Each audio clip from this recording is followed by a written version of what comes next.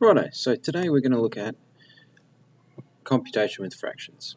So what we're going to look at today is we're going to look at a couple of key things. So we talked about equivalent fractions, so that was where 1/2 is the same as 2/4, which is the same as 4/8.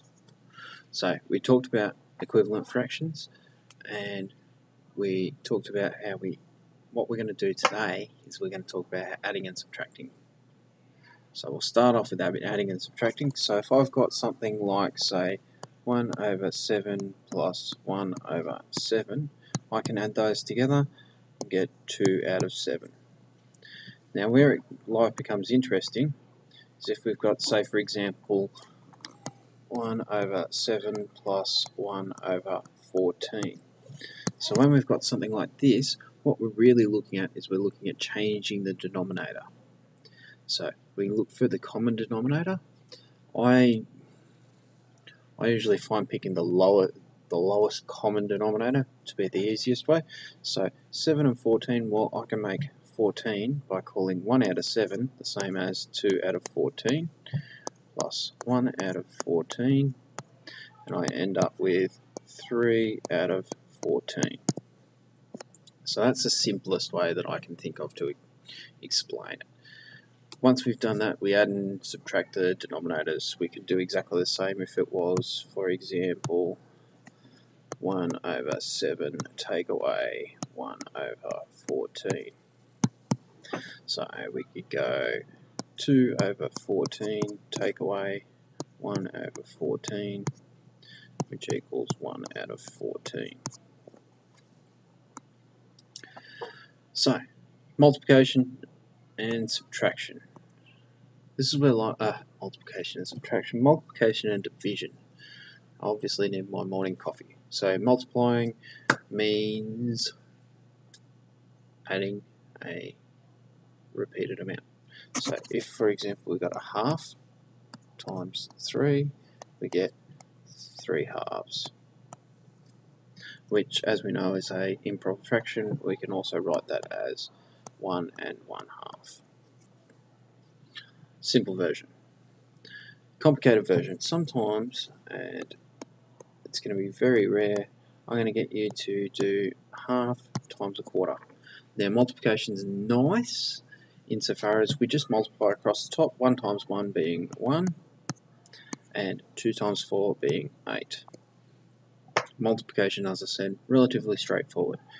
We can multiply by whole numbers, which we've done before. So say for example we had 7/8 times 4. We do 7 times 4, which gives us 28/8. We just treat our 4 as being 4/1. So 8 times 1 is 8, 7 4 is 28. The next thing we need to learn about today, we need to learn about reciprocals. Now, reciprocal is the number multiplied by the number is equal to 1. So the reciprocal of a number, say for example I need the reciprocal of 7, the reciprocal is 1/7. 7/1, the reciprocal is, reciprocal becomes 1/7. So if we had a more complicated example, such as say 5/6, the reciprocal becomes, we flip it upside down, 6/5. Now reciprocals, the only reason we learn about reciprocals is because we're going to need to divide a fraction by, divide a number by a fraction. So say for example we needed to divide 3/5 divided by 4/8. We do the reciprocal first, so we flip the second fraction upside down, so we have 3/5. We change the operation to a multiply, we put the 8 on top, and we put the 4 on the bottom. So we put our reciprocal in. We can do that calculation now. 3 times 8 is 24, divided by 20, and we can go through and we can call that 1 and 4 out of 20, and diddly potatoes, all sorted.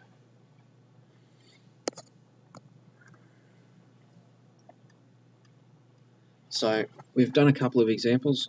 What happens if we add a whole bunch of stuff, whole bunch of weird stuff? So say for example we've got 1 and 9/10 plus 2 and 3/5. Make it nice and easy to start off with. So with addition, sometimes it's easy to do it with the whole numbers. So 1 plus 2 makes 3. We've got 9/10, so 9/10 plus 3/5, which is 6/10. So we just go through, we got 9 plus 6 is 15, so that's an extra whole. So we got 4 and 5/10, which is the same as 4 and a half. So sometimes it's easier to do that. In general, it's not going to be that nice. So if, for example, I gave you a particularly nasty one, like 1 and a third, let's try using that eraser, hey? 1 and a third plus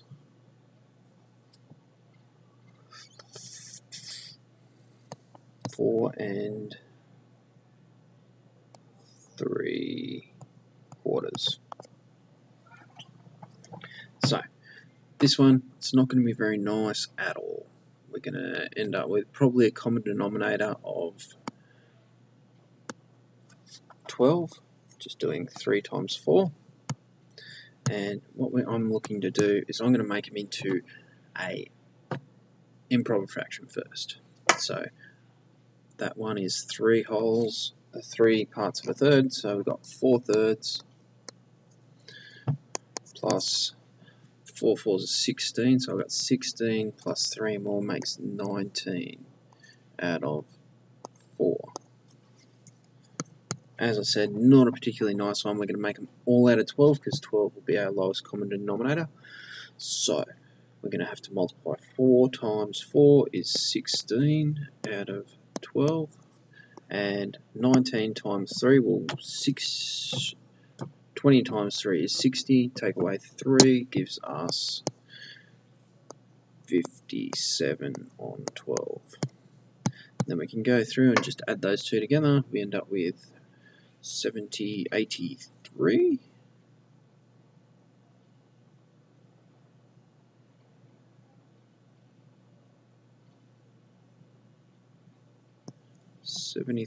Out of 12, and we can put that into a mixed fraction if we need to.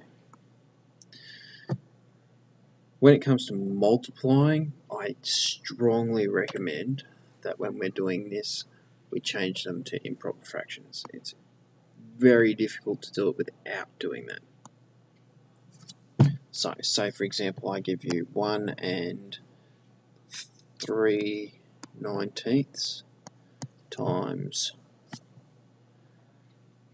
2 and 1/4. What we're going to need to do, we start off just changing the denominator. So 19 plus 3 gives us 22 out of 19 times 2 times 4 is 8 over 4. So 22 times 8 gives us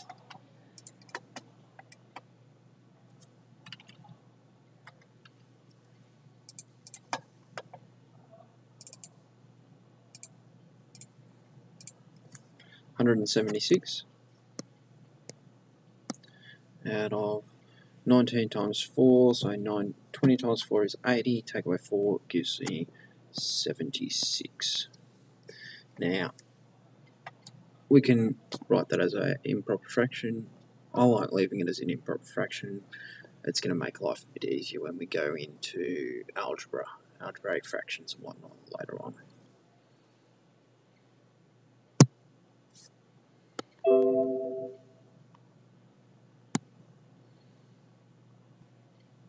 Did I really not record any of that?